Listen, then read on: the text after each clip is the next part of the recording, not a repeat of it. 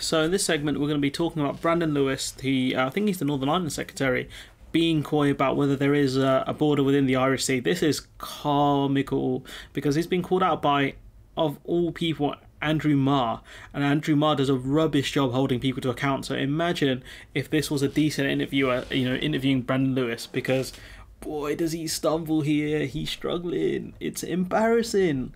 Let's watch the video. Oh.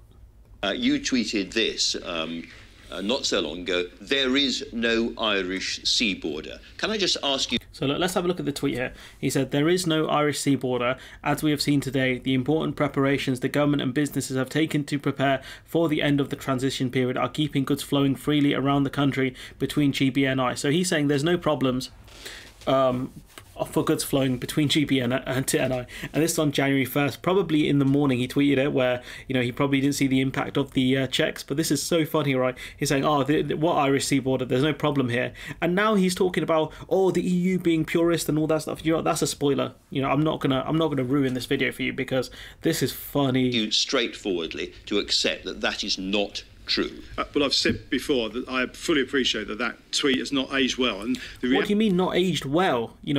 It's done horribly badly because we know there is a trade border within the Irish Sea, and we know that goods are being disrupted. What are you talking about, bruv? Like, on January 1st, you were looking for some big win. Like, why would you tweet that? Like, are you stupid? Honestly, I think that tweet is still up as well. I genuinely think that tweet is still up. Like, what were you thinking when you tweeted that? Surely the Tory, GCHQ or whatever they're called, right? Not GCHQ, that's something else, CCHQ, Conservative Corporate Headquarters, or whatever they're called. Those monsters over there, right? Surely they should have been on to him and be like, bro, what are you doing? Like, I would have been, if I was working within the Tory propaganda machine, I would have been like, bruv, delete your tweet. Because we know there's an Irish sea border and we know it's causing disruption, and that's the only thing the Tories talk about is implementation, interpretation and legal purism, because that's all they have, because they can't explain why the Northern Ireland Protocol is bad or doing damage to Northern Ireland, because it's their own fault. All the problems the Northern Ireland Protocol is making is the fault of the government, and they can't accept it. That's why they're blaming the EU, saying legal purist, interpretation, implementation. And we'll see those buzzwords in this video, and we can see that this guy has no idea what he's talking about. The only thing he knows is he's got to rattle off Tory talking points. That's it. So let's go. Reality is, well, it's worse than that. That's when you broke the trust of a lot of people in Northern Ireland. They looked at that and they said, come on. And actually on the 1st of January, we were very clear that we were going to have no... No, bro, you can't say, we were very clear, we wanted to have no checks and whatever. Like, you can't say we wanted not to have it, because you voted for it, you implemented it. You decided to have this.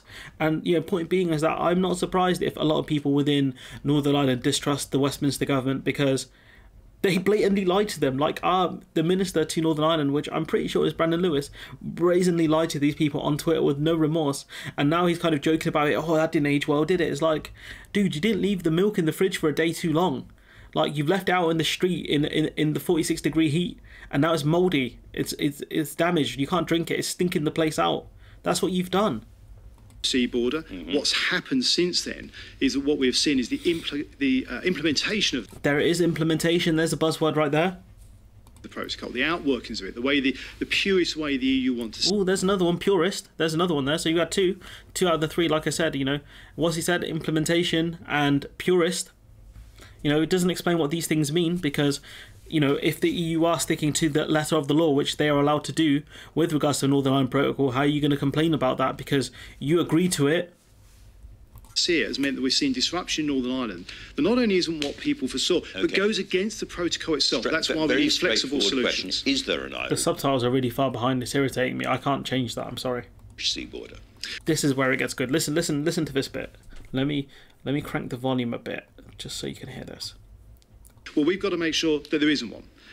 Okay, and you've already voted to put one in, so you failed. You're a goalkeeper saying, we've got to make sure we don't concede any goals. You're 4-0 down already. Sick one.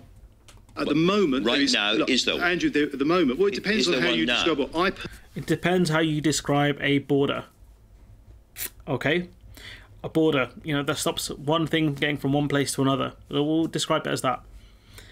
Is there a border? Is there a thing stopping goods going from GB to NI? Goods, yes.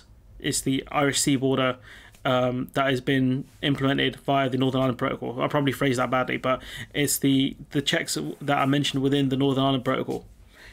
There is a border within the RSC, and this man here, like, oh my god. Personally, would say that what we've got to make sure is that we've got good free flow of products, GB to Northern Ireland, but Northern Ireland to GB is working.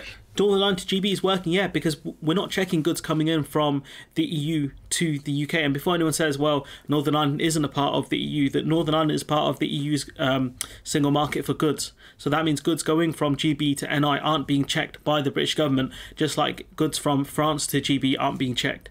So this argument is making, oh yeah, the other side's working, NI to GB is working fine. It's not meant to be.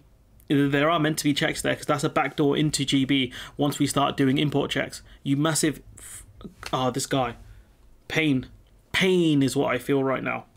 Is there or is there not right now? Well, if you travel to Northern Ireland, as I do regularly, when you go through the airports, you're not going through a border in the sense that anybody expects a border. But so he's saying that because like you can travel freely between GB and NI, there's not a border there because typically you would be stopped or whatever. Like this guy, what is he on about? I'm not denying the fact there is big disruption in Northern Ireland So he denied that there's a border there, but he argues that there's big disruption there.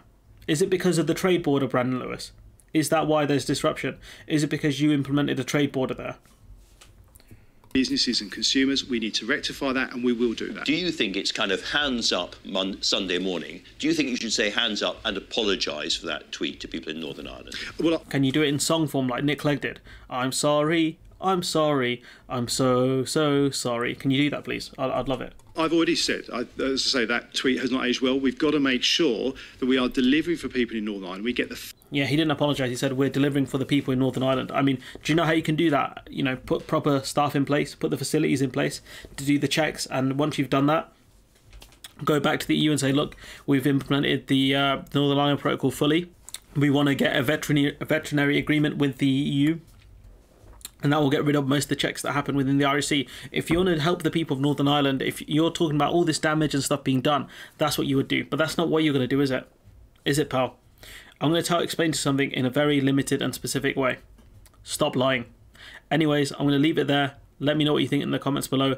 Like, comment, share, subscribe, and hopefully I'll see you in the next one.